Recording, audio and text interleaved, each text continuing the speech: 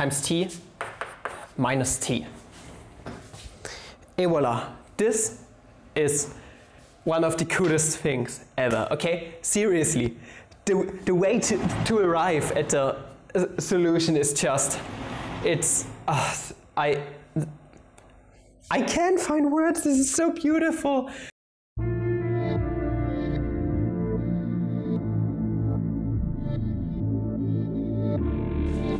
Good morning, fellow mathematicians, welcome back to another video. Today we are going to do something pretty damn cool, and this is something you're never going to see ever again, because as far as I'm concerned, this kind of integration technique is really unique when it comes to proving this identity right here that we are going to derive today. So it's going to be an absolute right, and you should totally grab your notes, because this thing right here is pretty damn cool. Okay, it's the coolest thing ever when it comes to integrals, in my opinion. This is called Raabe's formula for the gamma function, okay? And it's going to yield something pretty nice, a few pi's, a few natural logs, blah blah blah. We are going to find out what this is going to evaluate to today. It's going to be really exciting, seriously. Just watch the whole thing, it's so cool. At first, I would like to get rid of the upper and lower bounds right here, because we have parameterized upper and lower bounds. Not too cool in normal case, so we would like to get rid of those. Meaning we are going to introduce a substitution which comes in quite naturally. Okay, how can we get rid of our t right here? Well, we are going to introduce z minus t, okay? Because if we plug in z being equal to t, we are going to get to 0. And we are going to say this is equal to x, meaning dz in this case is nothing but dx. Okay, cool thing. We can actually plug the stuff in here. So if we plug t into here, this is going to give us x being equal to 0. And if we plug t plus 1 into here, we are going to get x being equal to 1. So this looks way more friendly, okay, with some nice upper and lower bounds. Natural log of the gamma function of. Okay, we are going to get x plus t in this case. I hope you can see where this came from, just adding t on both sides to get our z, and dz is nothing but dx. And the cool thing is, like I said, this integral right here is actually already parameterized. So this right here screams for the Leibniz rule for integration, okay? We are going to give this thing a name, I, with respect to t, and as always we are going to differentiate it. So, differentiating I with respect to t is going to give us I prime of t.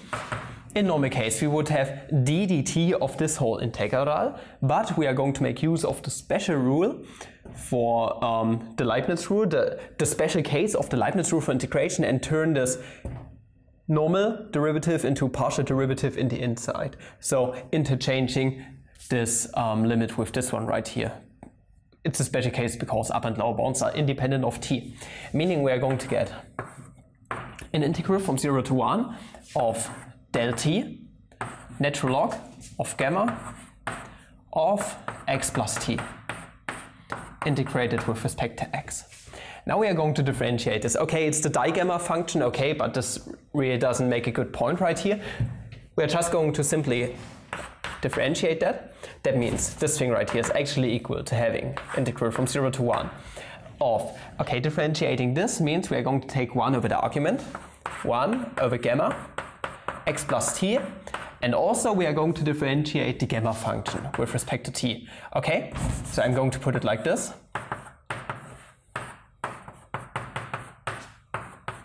And, well, basically this thing right here is just gamma prime, you could say.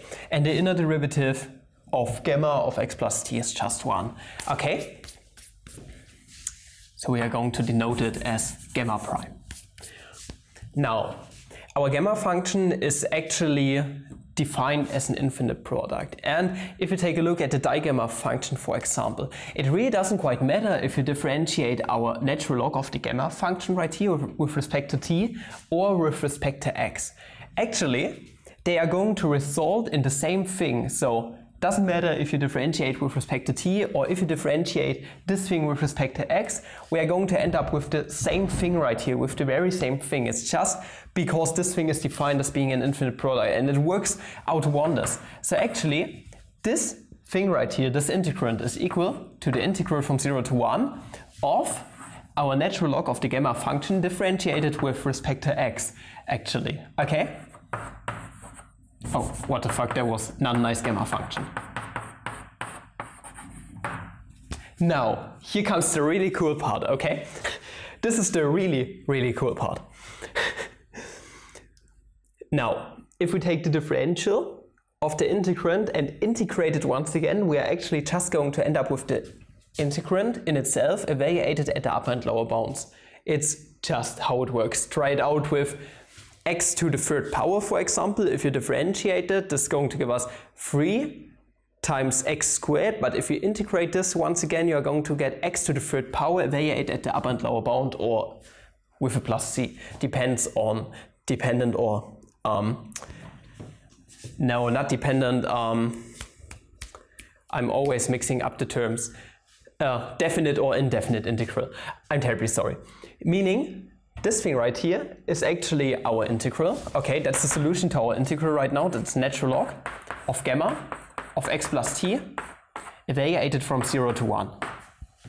Now, what is that? Well, don't forget we are evaluating it at x being equal to 0 and x being equal to 1. So this is nothing but the natural log of gamma function of 1 plus t and then minus the natural log of the gamma function of, and this is going to give us t just. Okay, coolio. So we actually got to this point right here. And now all that's really left to do is to basically integrate this thing right here once again and evaluate it at some special upper and lower bounds to actually get where we want to get. Can we actually simplify something here once again? So if we divide, yeah, right. We can actually simplify this a bit more. Give me a second. So by the natural log rules, this is going to give us the natural log of gamma of t plus 1 over gamma of t. But we have this nice recurrence relation of the gamma function, that this is nothing but the natural log of the gamma function. Okay, gamma of t plus 1 is nothing but gamma of t times t. Put it like this. Over gamma of t. And you see this simplified so nicely because this and that is going to cancel out. Now we just have the natural log of t left, okay? And this is what we are going to integrate now with respect to t. Meaning, if we integrate the natural log of t with respect to t, we also want to have some upper and lower bounds. This becomes clear because that's the same task as integrating our I prime with respect to t Okay, we are going to end up with I. So this is just like what we have before. We are integrating over a differential in the same variable, just ending up with this thing evaluated at the upper and lower bounds. We're going to have I with respect to this upper bound. We are just going to set as some random variable, for example tau. I really don't know, just because we want to have some parameter right here. Okay, we are going to parameterize this once again. So upper bound is going to be tau, so I of tau, but also we need a lower bound. And yeah, which lower bound is going to make all of this vanish then, so getting rid of the constant that we would get in a normal case when doing indefinite integration where it's going to be 0. It's just a matter of playing around. So minus I of t being equal to 0. Now it's just a task of integrating this thing right here. You can use integration by parts. I'm not going to go through the whole process, but this is going to give us the natural log of t times t minus t over t. This is 1. Okay, integral of 1 is just t. Evaluated from 0 to tau. Plugging tau into here is really nothing special. That's natural log of tau times tau minus tau. Okay, putting it like this. But also we are going to have minus this part evaluated at t being equal to 0. Okay? Now, what is this at t being equal to 0 evaluated? So Okay, negative t is going to vanish. Now we are going to have the natural log of t times t when the limit approaches 0. That's just a matter of L'Hopital. I'm going to denote the limit as just being capital L.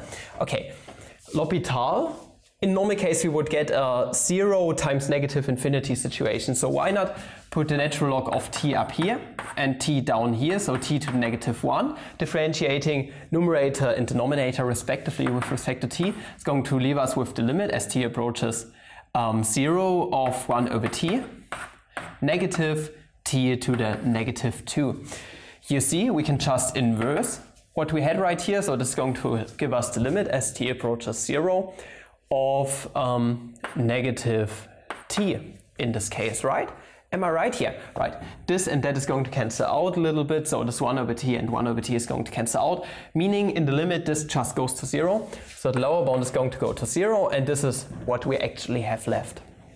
Meaning our integral that we want to get at, this evaluated at tau, so we are replacing t with tau right here, is actually nothing but I of tau minus I of 0 being equal to this chunk. Okay, we can add I of 0 on both sides, and then we would basically have where we want to go at.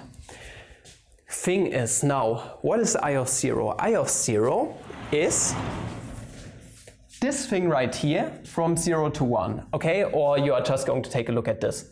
Okay, so we are going to solve the natural log of gamma of z from 0 to 1. It's basically just a special case of this thing right here, and then we are done with the whole task. Maybe it's a lot of input, it's pretty quite cool. Just keep watching, okay? Okay, I need the watch time! So this first part was already pretty dope. With this observation on the differentials within the integral, that was already pretty damn amazing. But now we are going to use something different, which is going to make this even more bloody cool. So this thing right here is an S tier. If I would make a tier list on the best integrals, then this thing right here would score an S. Up there with Ahmed's integral and Coxetter's integral and the Manston integrals. So we're going to take a look at this integral now. That's the main boy, the special case, basically, of Raabe's formula right here, and we're going to call it J for Jens, the mathematic meme guy right here that we are watching every 2 days. Okay, J, on the one hand, is this thing, but now I would like to make a little change of index right here.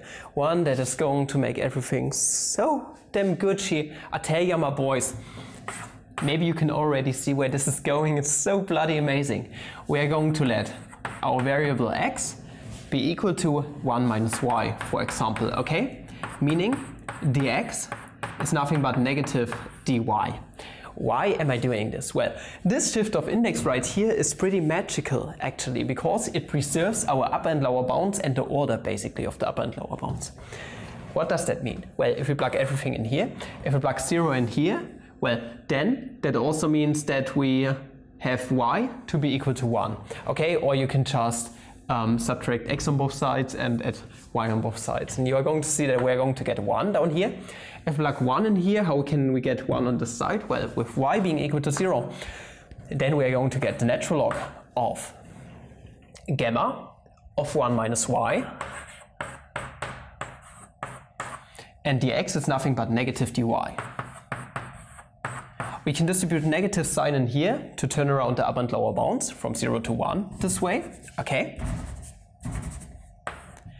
And here's the real magical thing. If you're confused by this, just rename y and x to be, for example, omega. I really don't know. But point is, this integral right here is the same as this integral. So why not add both integrals together, okay? And since they have the same upper and lower bounds, we can basically just use the linearity of the integral to bring those together once again, okay? Meaning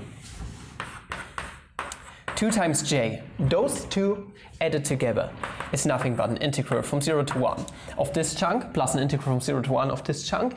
Upper and lower bounds are the same, so that's the natural log of gamma of x plus the natural log of gamma of 1 minus x integrated with respect to x. Oh, I'm already so ticklish. This is tickles my toes. This is so nice. This is really quite exciting right here. So we can use natural log properties, okay, to actually turn this into the integral from 0 to 1 of the natural log of gamma of x times gamma 1 minus x. Oh boy, here it goes.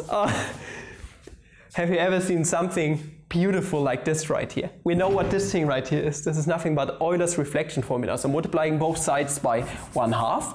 Okay, it's not equal to 0. 2 is not equal to 0. We can find a multiplicative inverse.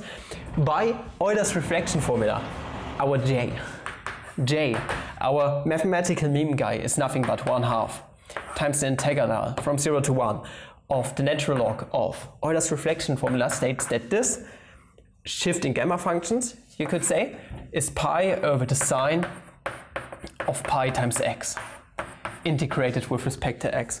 Oh, Gucci, so Gucci, and this is such an easy task to do now, because one of the two integrals we are going to get now is something I have evaluated before, and also we have natural log of pi integrated with respect to x. Well, easy as pi, seriously easy as pi. This right here is nothing but 1/2 integral from 0 to 1 natural log of pi integrated with respect to x minus 1/2 times an integral from 0 to 1. I'm just using the natural log property and the linearity of the integral once again of the natural log sine of pi times x integrated with respect to x. Right here, my boys. This thing right here, like I said, is easy to evaluate. This is nothing but natural log of pi times x from 0 to 1, leaving us with just natural log of pi. Easy as that. Also, I have evaluated this integral before just with the cosine in the argument, but it really doesn't quite matter because you can just make a little shift in variable to get to our cosine. So one little substitution I would like to do, let for example, I don't know, z once again, z be equal to pi times x, okay? Meaning dz is nothing but pi dx, meaning pi is not equal to 0. I made a proof on that. Did I make a proof on that? It's easy to verify.